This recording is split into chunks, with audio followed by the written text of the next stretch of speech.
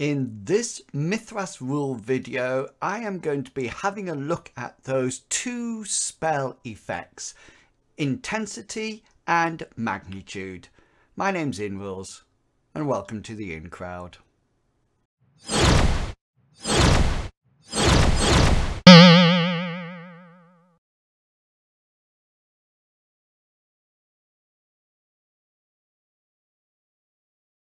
Hello and welcome back. Yes, it's been a while since I made one of these rules videos for Mythras, but they are back via popular demand. Well, one person asked for them, so I'm taking that as a demand and probably popular. But rather than doing the long rules videos that I have been doing in the past, there has been a request for shorter, more focused videos. And so this video is going to address just that sort of delve into the rules. Remember, if there are any rules that you would like me to have a look at in these Mythras rules videos, then do let me know in the comments below. Okay then, let's get on with the explanation, shall we? Let's look at intensity and magnitude. So every spell in Mythras shares these common terms, its magnitude and its intensity. And these terms are quite different, and yet both explain the power of the spell. So magnitude, this is how difficult it is to dispel the spell. So basically, the higher the magnitude of the spell, the harder it will be to dispel it. So if you take a spell, for example, neutralize magic, and the sorcerer is casting it with a magnitude of 5, then this would eliminate, remove, dispel, neutralize any spells of magnitude 5, the magnitude that the neutralized magic is cast at, and below. So 5, 4, 3, 2, and 1. Now, the intensity of the spell actually relates to the effect that it has. So the higher the intensity of a spell, the bigger, the grander, the most spectacular the spell effect would be. So it's easy to explain this if you think about the miracle, which is the Aegis spell that the character Bartleby the Theist in our campaign uses. Now, Bartleby casts this spell, this miracle, and it has different intensities. At an intensity or 1 or 2, the Aegis spell, which appears like a glowing shield, produces a small shield at intensity 1 and 2. However, at intensity 7 and 8, it appears as an enormous shield. So you can see that as the intensity increases, the effect or the power of the spell also increases.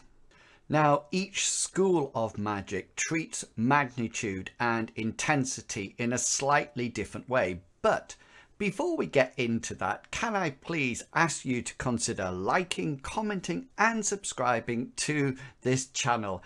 I produce regular videos about Mythras as well as actual play sessions, personal vlogs and videos about GMing in the series aptly named the Gibbering GM. So why not subscribe and hit that bell button so you get a notification when the next video goes live. And if you would like to provide some extra support, then the link to my Patreon account is down in the comments below. And as well as the usual tiers there are some new ones relating specifically to role-playing games. And these include benefits that allow you to see the campaign notes, the information which is stored on the about the campaign that I run.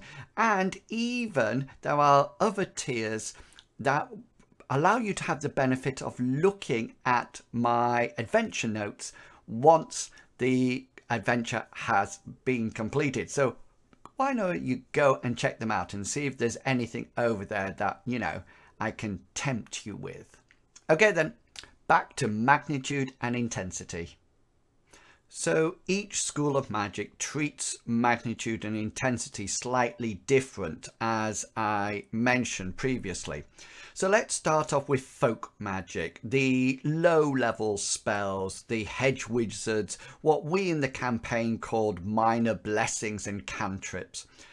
These are low-level spells, and the magnitude and intensity reflects this, because every folk magic spell, no matter what or how it is cast or who casts it, or it doesn't matter on the roll or the magic points or anything, all folk magic spells have a magnitude of 1 and an intensity of 1.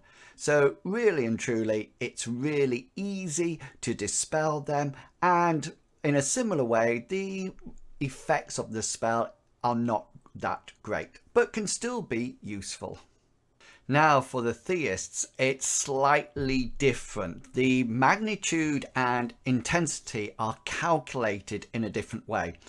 Basically, you have to imagine that theists' miracles, the spells that they cast, are actually powered by their deity, god or goddess that they actually worship.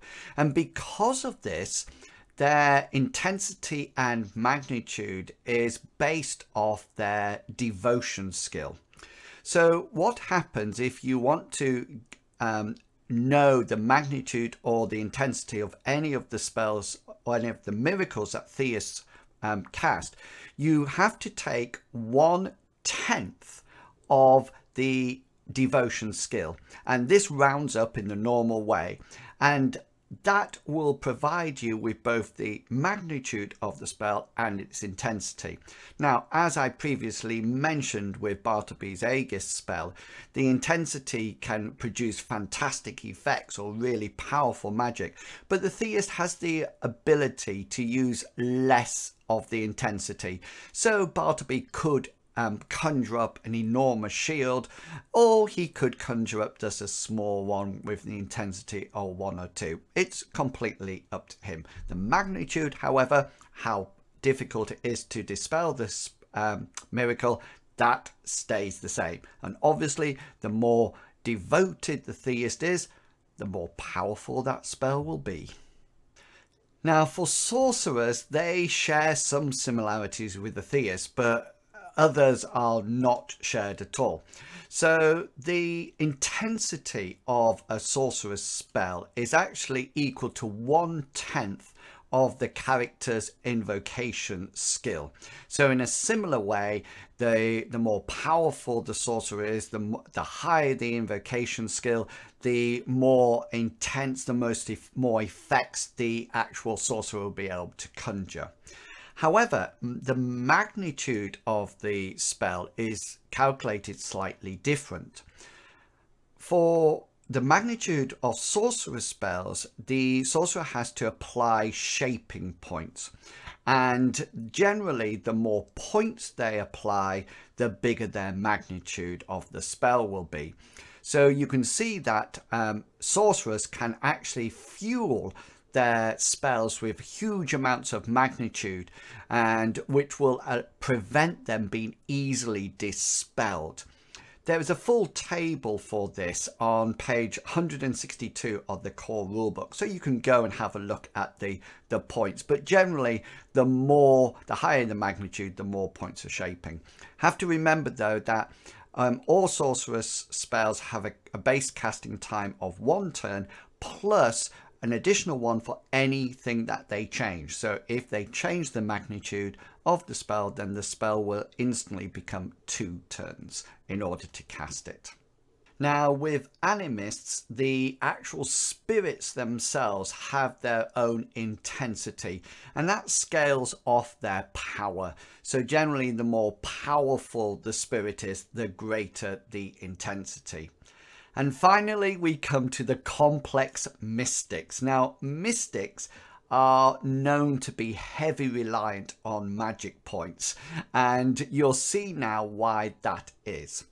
So the magnitude and the intensity of the mystic's abilities are calculated in a different way depending on what skill they're going to use. Now, essentially, the magnitude is equal to the number of magic points that they actually put into the ability. So if they are putting 3 magic points into the ability, then the magnitude will be 3. However, the intensity is variable.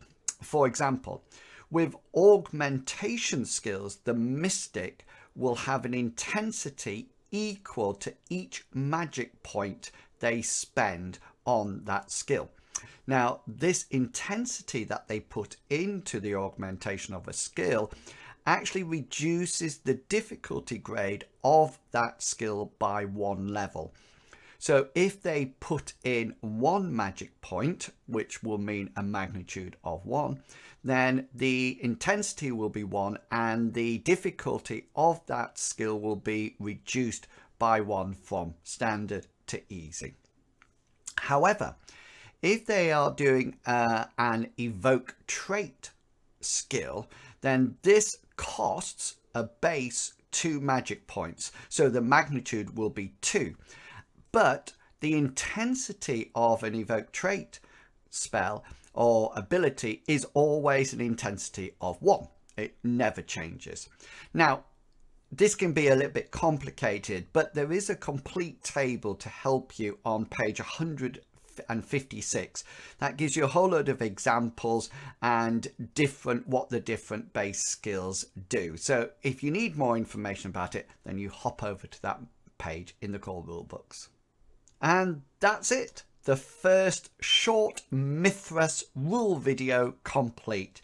You now know everything there is to do with magnitude and intensity and how to increase these on your spells. Remember, if you have any topics that you would like me to cover in these short Mythras rule videos, then do let me know in the comments below. So, until next time, I hope that all your opposed rolls are successful and reward you with a well-deserved special. Happy Mythrasing, everyone. See you later. Bye.